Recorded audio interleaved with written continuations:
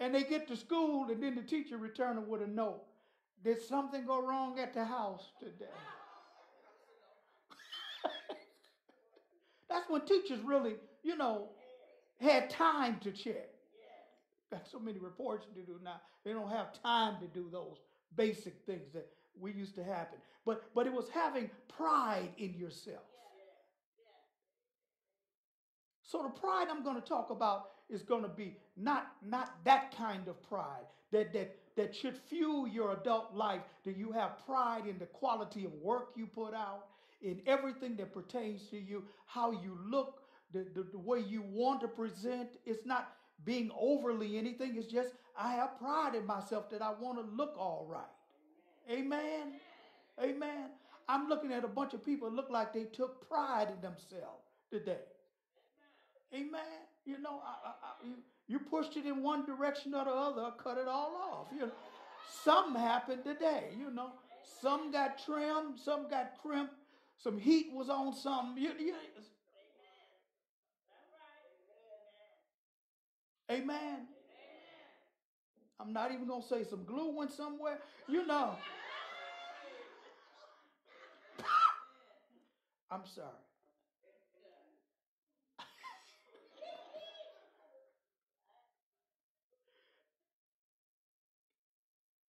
Then I want to get to the negative side of pride. It can be described as excessive and extreme.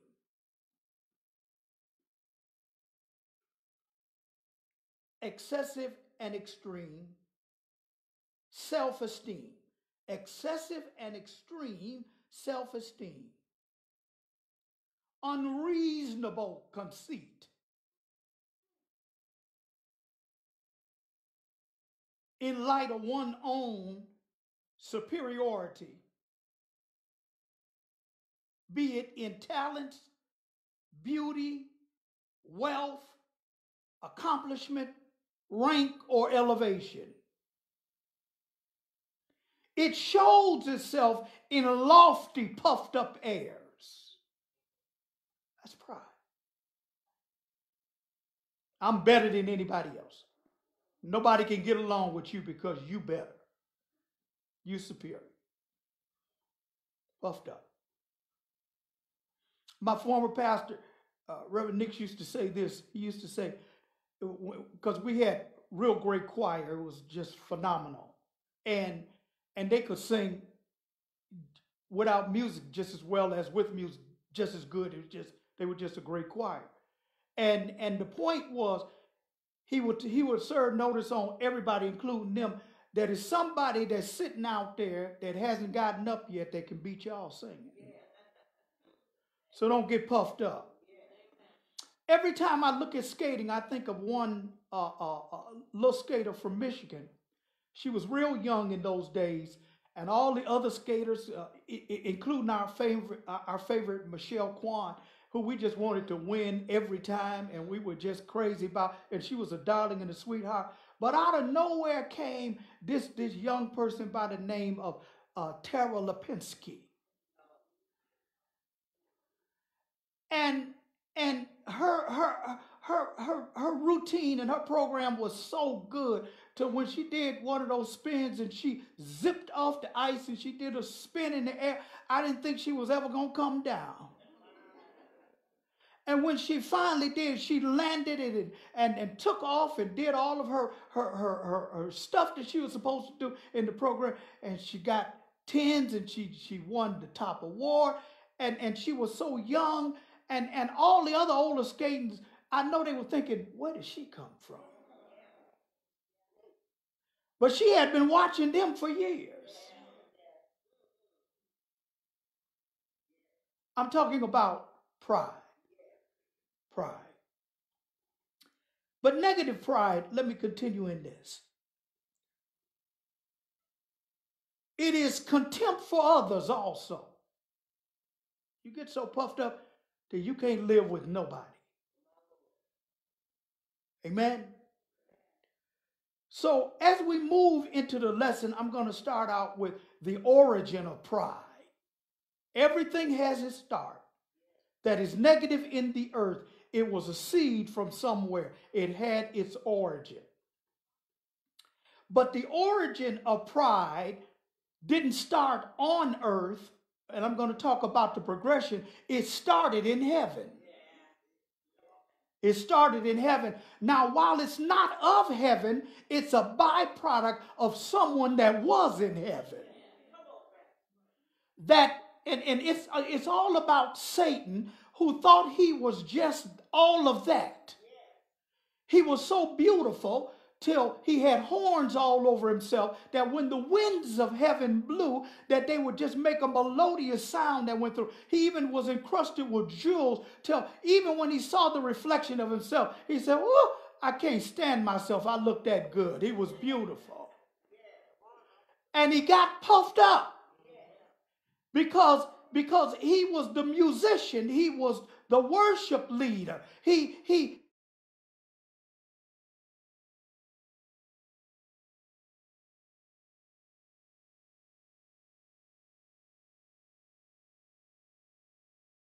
kind of gave the note that sound.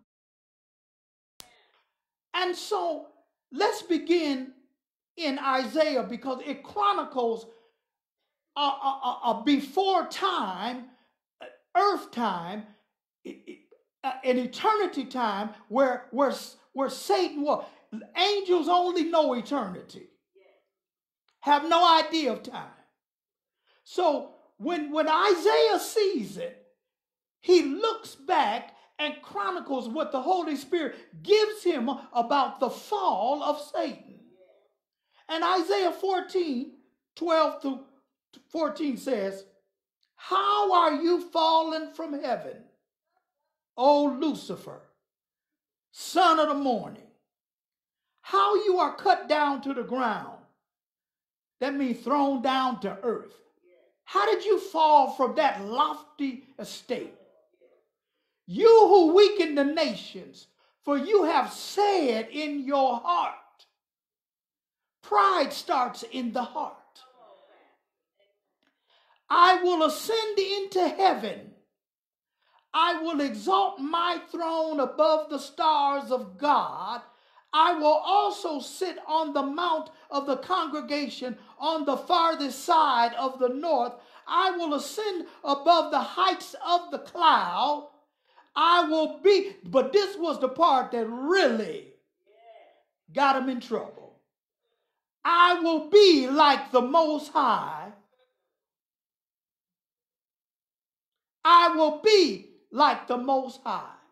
Who is the Most High? He got so full of himself till he just said, "This is where I'm going to put myself.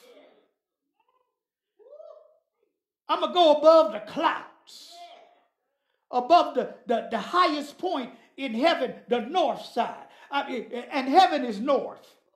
Well, I could work with that for a while, but ooh, that's why we fictitiously give Santa Claus the North Pole, but because the world wants to pervert the direction of where it is. And north is even shifting. As the world is more wickeder, it's shifting its direction. But north is staying the same. So all of your geo stuff, your stuff, that your guidance systems are being readjusted now. Okay, that's another message somewhere.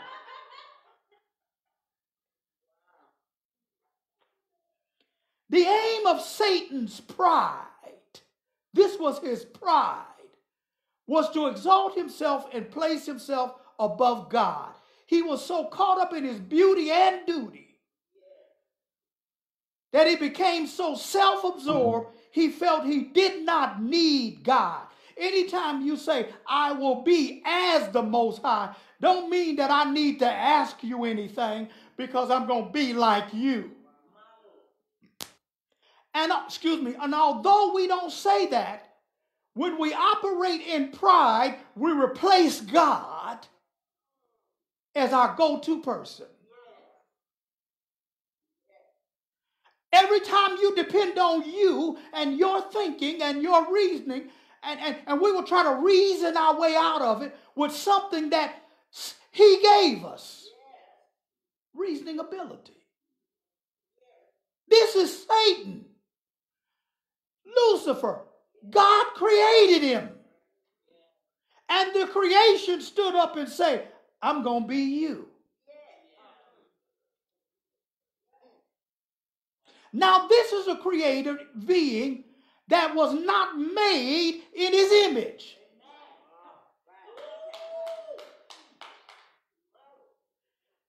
If there's anybody that can say, I'm going to be like God, it's us.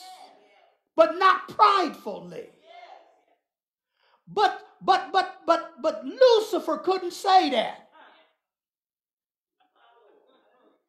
There is no redemption for angels. They have no soul. Are y'all out there? They have no soul. That's when they fall, they go straight away. They go out of the presence. I don't know why in hell he didn't go straight to hell. He had to land on earth.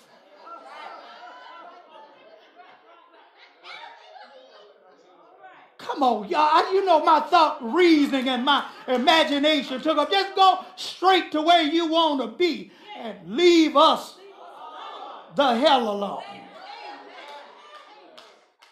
Is that cussing? Is that no? I'm the.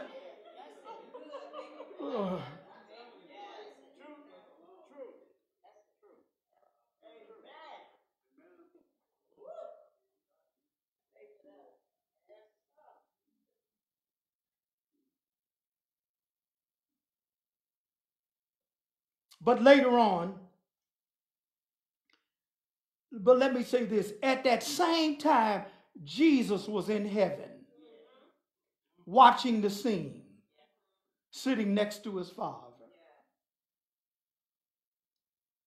And it's during that time that later on we get a recording of what Jesus saw at that time in heaven. Oh, the Bible is amazing. Luke 10:18. Just one sentence there. Luke 10:18.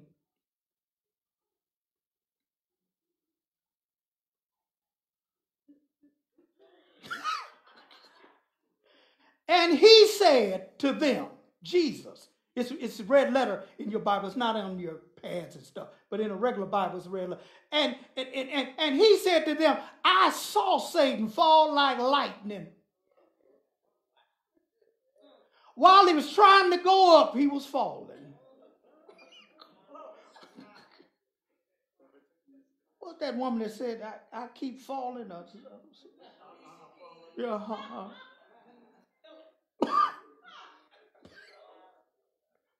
he was falling and didn't know. And at that time, there was a war in heaven. Some people say it was a war. That was not a war. See, wars have time, battle. Somebody hit back, then somebody win with some law. Another angel who had no soul, who only knew eternity by the name of Michael, got rid of him in one blow. And that's when Jesus, sitting in the bleachers,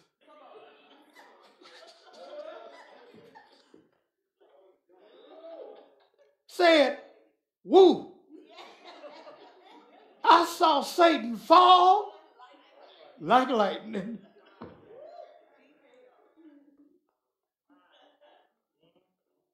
It was that fast.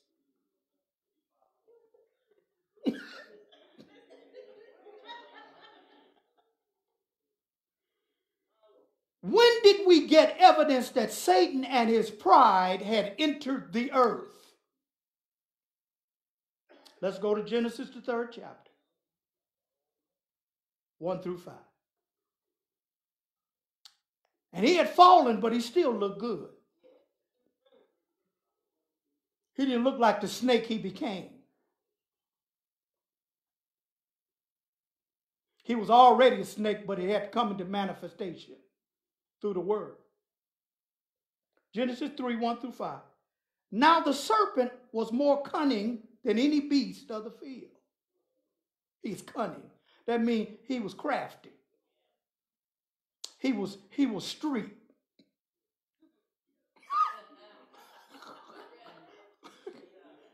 He was cunning, crafty, which the Lord God had made. It said God made him too. Wow, wow. And he said to the woman, has God indeed said, you shall not eat of every tree of the garden? And the woman said to the serpent, we may eat the fruit of the trees of the garden. See, she had to rephrase. See, so he's already trying to pervert it. So if she had stayed in that lane of understanding, come on. Now, I'm not making her the fault guy or the girl, because the fault guy wasn't with her. I'm questioning where was he at while the devil was talking to her. He should have been covering her then.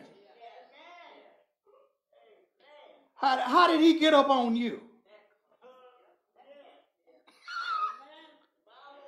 See, we got to see it for all it's worth. And the woman said to the servant, and I'm reading it again, we may eat the fruit of the trees of the garden, but of the fruit of the tree which is in the middle or the midst of the garden, God has said, you shall not eat of it, nor shall you touch it, lest you die. Well, we know she did more than to eat it, she had to touch it. So she broke a lot of laws. But nothing happened when she ate and touched. Because what she repeated is what God said to Adam. She knows it because Adam told. Okay, y'all get the progression of authority? That's why when Satan wants to get to somebody, he gets to the head because it filters down to the people. Pastor and I have been talking about how the enemy is after the pillars of the church. That means he's after the men and women of God. Because if you can destroy us, then you get a whole bunch of people in one shot. It's just like one bowling ball can hit 9 pins. And it really doesn't hit all 9 pins. It hits 1 or 2, and the 2 kick the others on out the way. How did I get hit? You were standing there. Are y'all there? All right. All right. Then the serpent said to the woman, hear the lie. You will not surely die. For God knows that in the day you eat of it, your eyes will be open and you will be like God, knowing good and evil. Ooh. So the same pride that said, I will be like the Most High, he whispered to her that you'll be like God. So we see it in heaven. We saw the kick out. We saw it on earth.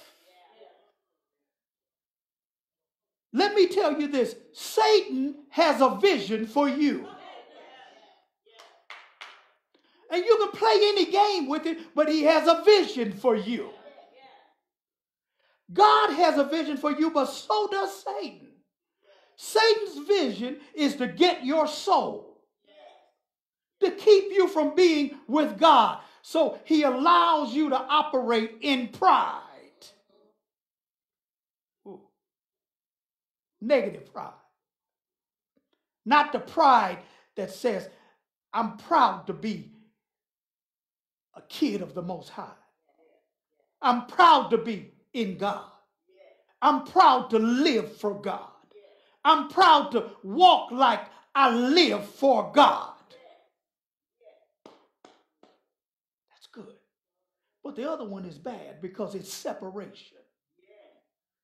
Because he knew the moment that you moved into that level of pride, you're going to know like God knows. That means that if you know like God knows, then you don't need him. He's canceled. Oh, God. And you have to be careful that in your walk with the Lord that you don't cancel God out. And it's easy to do. You can get a good job and then you cancel God. You can fall in love with somebody and you cancel God and start moving in the decisions of your pride that move you out of your position of authority and your position that you need to be in, because you're chasing something that looks like it's one thing, but it's something else. The devil appealed to her pride to make it seem like God doesn't want you to have something. And when you start operating that way, you start moving away from the will of God into the will and the vision of Satan for your life. And that's to operate in your personal need. Ooh. And when you do that, you displace God. Say, you're not at the center of my life. And what's funny is when all of those things that we put in the center start getting knocked away, then we see what you're made of. You can't serve him. I don't feel like church. I lost this. I can't do this. Oh, boy. So are we serving him for things? Or are we serving him for who he is? See, we pray hard when we lose our job.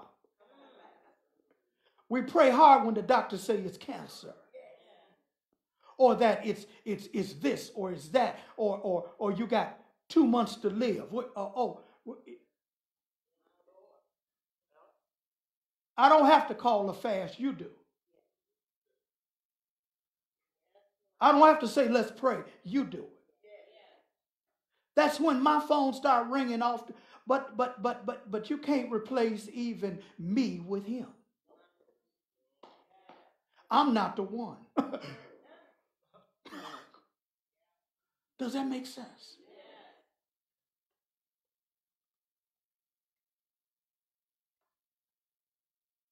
And he uses deception along with pride as key weapons against your eternity with God. He's after your eternity. Last week, I read how they asked Satan, what have you been doing? And he said, I've been walking to and fro, seeking whom I may eat up, totally eat up. He wants to have you for lunch.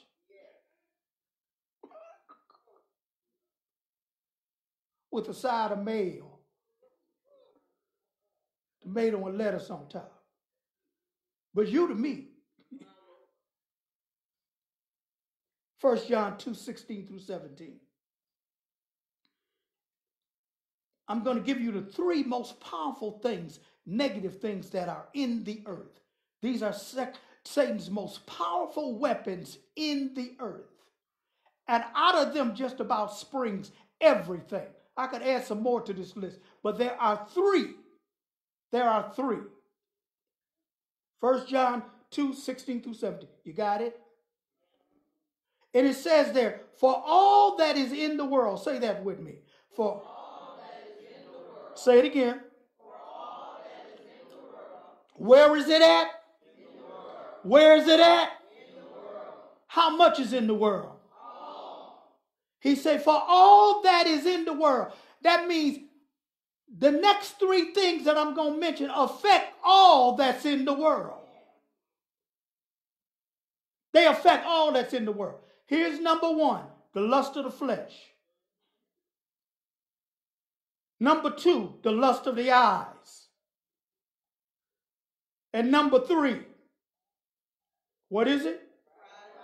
The pride of life. Although I'm working with number 3 today, number 1 and 2 are just as potent.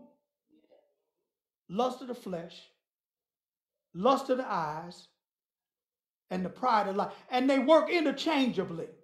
Because I gave them 1, 2, 3 doesn't mean they operate 1 through 3. Sometimes pride make you operate in 1. Then number 2 make you operate in 1 and 3. Then in some cases, 1, 2, and 3 are operating in tandem together.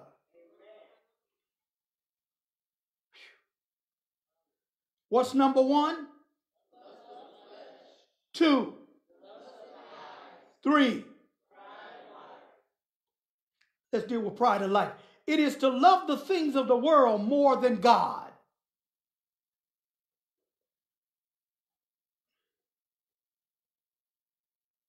It's usually the seeking of things without God, and they become our lifestyle. When they become our lifestyle, they become the standard for living that make people say things like, this is the way we do it. Quote, unquote, this is who I am.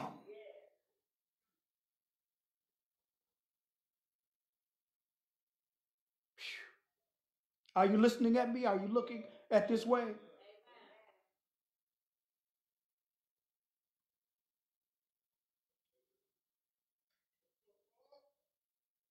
Satan caught a reflection of himself and saw how beautiful he was.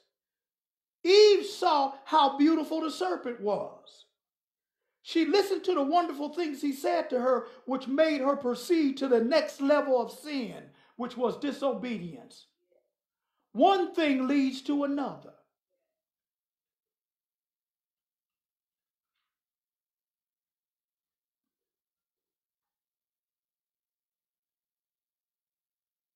I started to say something real bad then, but I'm not going to say that. I'll just share this story talking about pride. And the title is Preacher's Wife Puts on an Egg in the Box for Bad Sermons. I don't want to give you all any ideas either. A preacher found a shoebox in a closet. He opened it and found strange contents. Inside was an egg carton with 5 eggs. How many? Next to the egg was a stack of bills that totaled over $10,000. As soon as his wife walked through the door, he stopped her to ask if she knew anything about this odd combination, the eggs and the money. And she said, yes, dear. After we got married, I decided that after every sermon you preach, if it was a bad one, I would put an egg in this shoebox. The preacher thought with pride about all the years they had been married and that only 5 eggs were in the box. He said, but honey, what about the $10,000? Oh, well, she said, every time I got a dozen eggs, I sold them.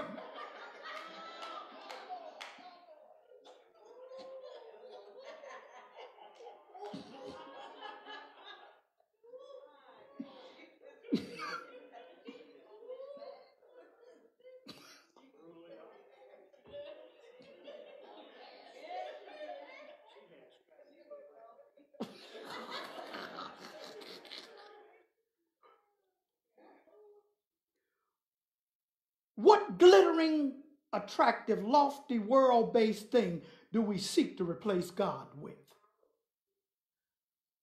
What set of screens and keys do we replace God with that we can't hear him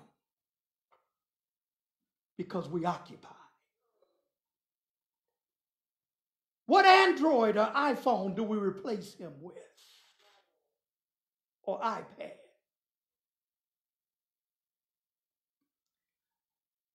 Here's 3 words. God hates pride.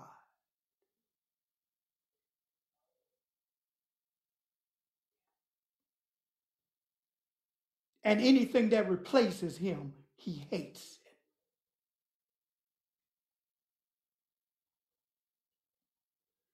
He's the God that early on said, I will have no other God.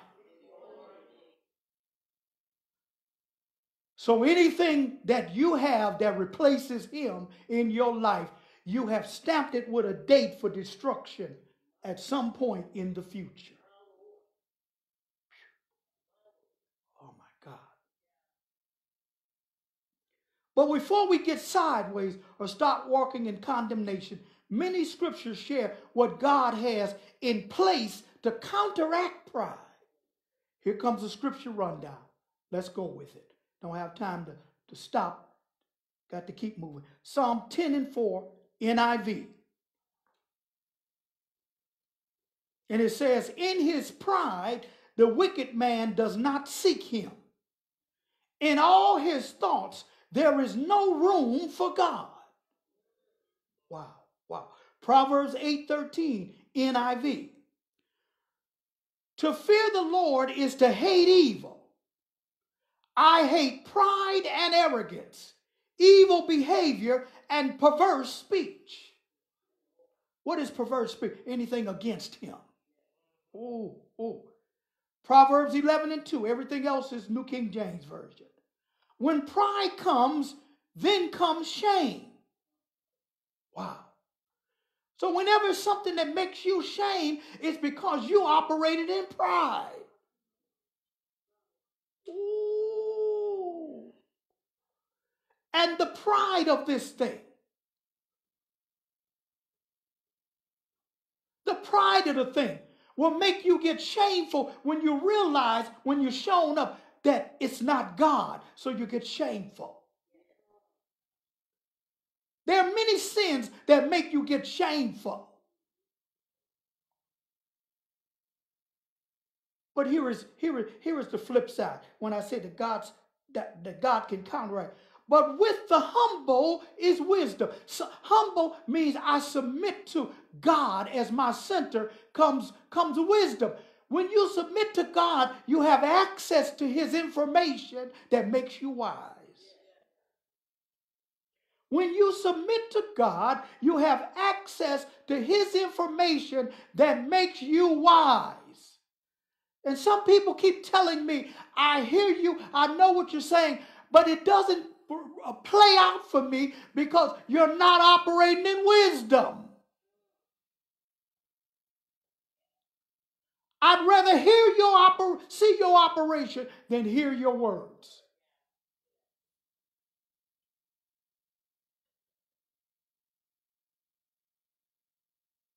I'd rather hear that helped me rather than it was a good sermon. I don't want it to be in the egg count. I wanted to know that it helped.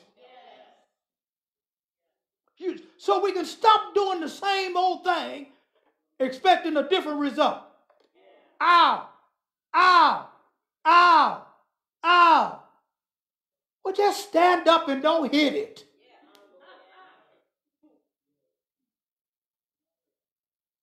Some people like to complain about the ow, but won't stop the activity.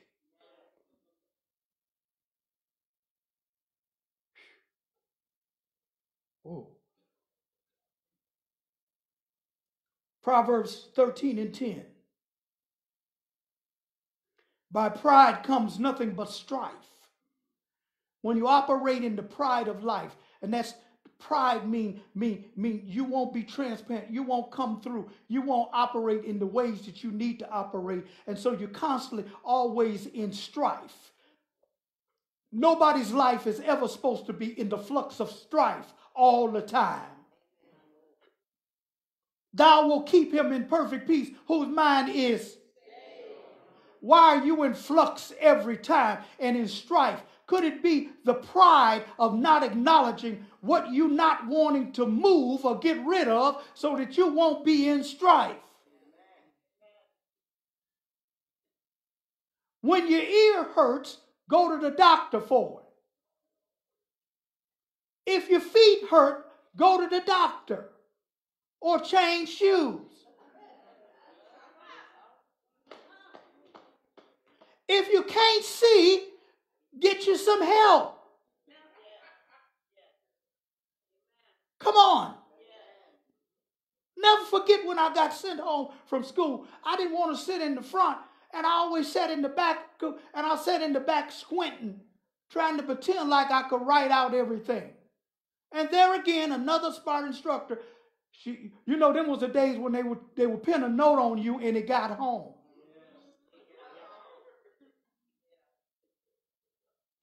It got home.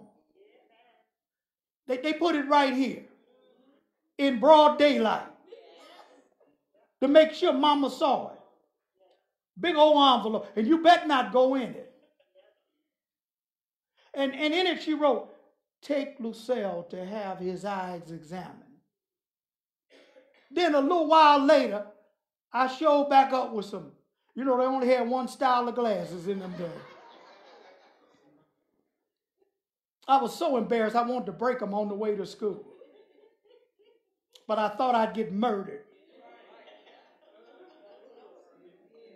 Here I come in with I had a bald head then, big old bald head, and them glasses.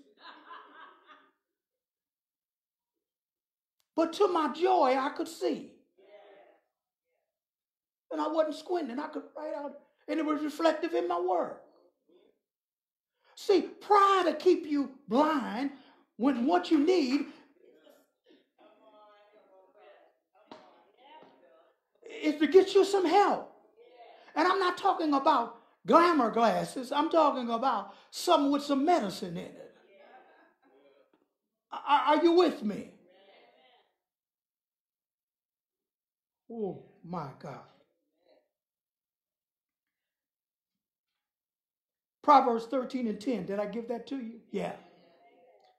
Pride will keep you in trouble. But the ending of that verse said, but with the well-advised is wisdom. Well-advised. Once you are well-advised, you operate in wisdom. Wisdom will keep you well. Wisdom will help you hang on to your money longer. Wisdom will tell you every sale is not for you. Every sale paper doesn't have your name on it.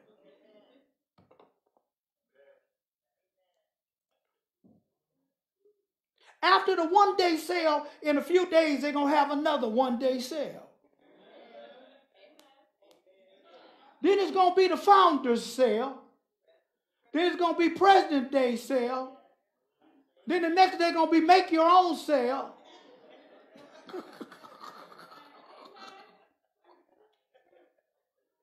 How many of you know I'm right about that? And there's a certain chain store. They're good at just having multiple sale on top of sale. And I can run through the store and I see the people taking one sign out, putting another one in. And I just wait because I'll buy something one day and it'll be for one price. I just did that. And I waited till that sale showed up. And I kept my receipt and I run back in there on them. I said, I want my 40% off for this. Plus that other special 20% that you give it.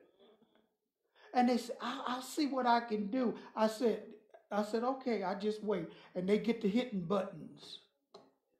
And then she said, the change returning to you is. And I said, thank you, Jesus.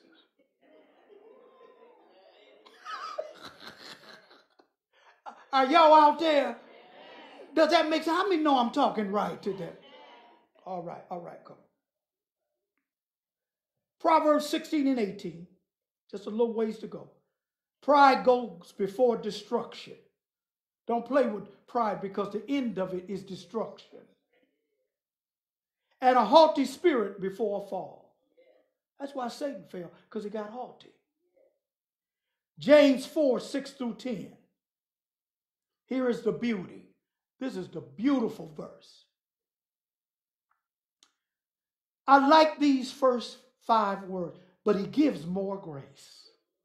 Thank you, God. Come on. Yeah, that's a shouting place. I don't care what go wrong, but you give more grace. I don't care where it's wrong. Thank him, because you've read in this. This ought to be your mantra for the week, but he gives more grace. More special favor. More ways out. Come on. Say it, but he gives more grace. Come on, how many of you need that line? Just that line. Don't get too upset, but he gives more grace. Therefore, From this point, he says, God resists the proud, but gives grace to the humble. Come on. That makes the first 5 letters make more sense. He resists the proud. Come on. You don't need it to be in the resistance of God. Ooh. But gives grace to the humble. Therefore, do what? Then do what? One word. Who? And he will do what? Is it possible that resistance is enough to get rid of the devil? Yes, because that's what the Bible says. Resist. Resist. That means you push back. When he shows up looking like Lucifer, but he's really a serpent, you push back. Resist the devil. This is where I have to operate now. This is with me. It's not just with you. It's what I'm dealing with now. I have to resist him. And all the little stuff along the way that he wants to get me engrafted into, I have to resist the devil. And the Bible says he'll flee from you. See, the problem is you're weak to resist. You don't want to resist because it's what you want to do in your pride. But pride goes before destruction. So you must push back. You want to live? You want to survive? You want to save your soul? Come on, don't play a game with it. You can't live it like you've been living it.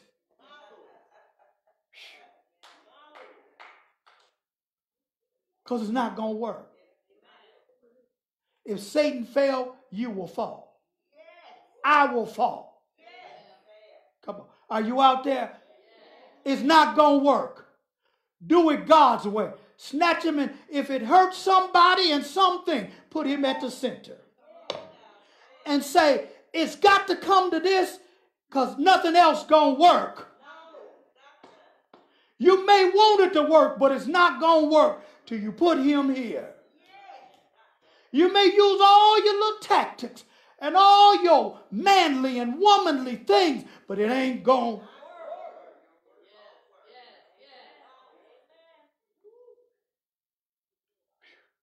Are y'all out there? Then it says, draw near to God, and he'll draw near to you. Come on.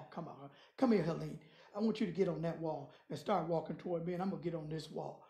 And I'm not going to be as the Most High. I'm just acting like him today.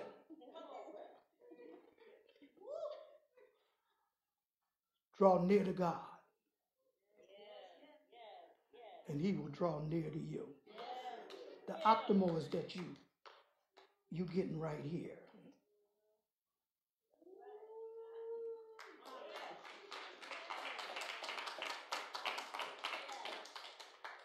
See, where we met is the place where our pride is not. Are you there? And it says, cleanse your hands, you sinners, and purify your hearts, you double-minded. Lament and mourn and weep. Let your laughter be turned to mourning, and your joy to gloom. That's if you decide to stay in pride. But humble yourselves in the sight of the Lord, and he will. Come on. The goal of God is not the vision of Satan. The vision of Satan is to destroy you, separate you, get your soul. But God says, as you draw nigh to me, as you humble yourself to me, as you submit to me, I want God's elevator.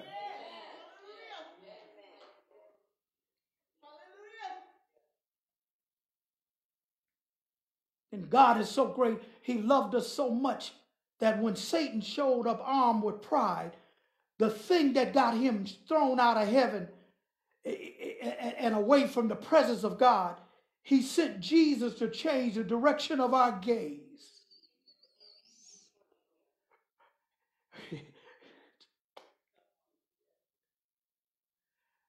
Not that, but him. Blessings to you today.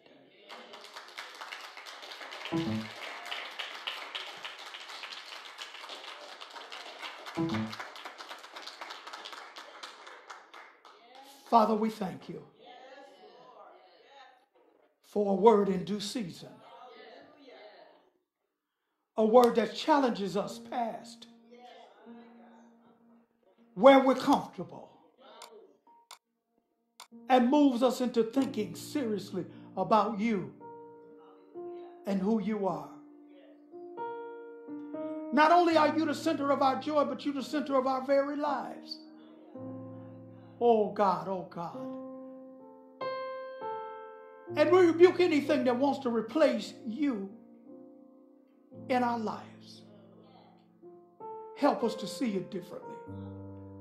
Help us to let these words soak deep in our heart. Because you have a sure answer for everything. Draw nigh to you. Humble yourself. Operate in your wisdom. Seek you for wisdom. You have an answer for pride. So that we can move into good pride and say, I'm proud to be a believer. Proud to serve you. Proud that you are my God. And proud to say there's nobody else but you. And we thank you. And we thank you. And we bless you today. Bless the hearers in this house. That they'll be doers. No good sermon, but Lord, thank you for help. Thank you for help. In Jesus' name. Jesus' name. All over the room, give God a good praise.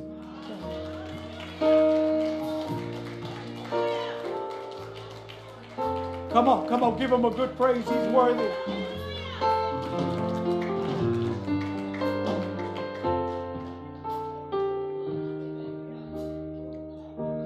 Help me to know.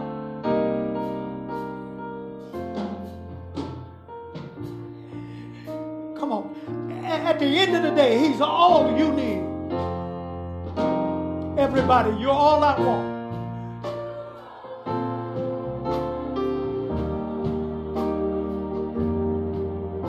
You're all I've never needed.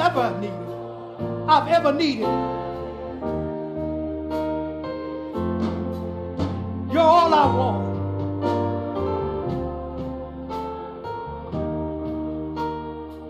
What do you want him to do?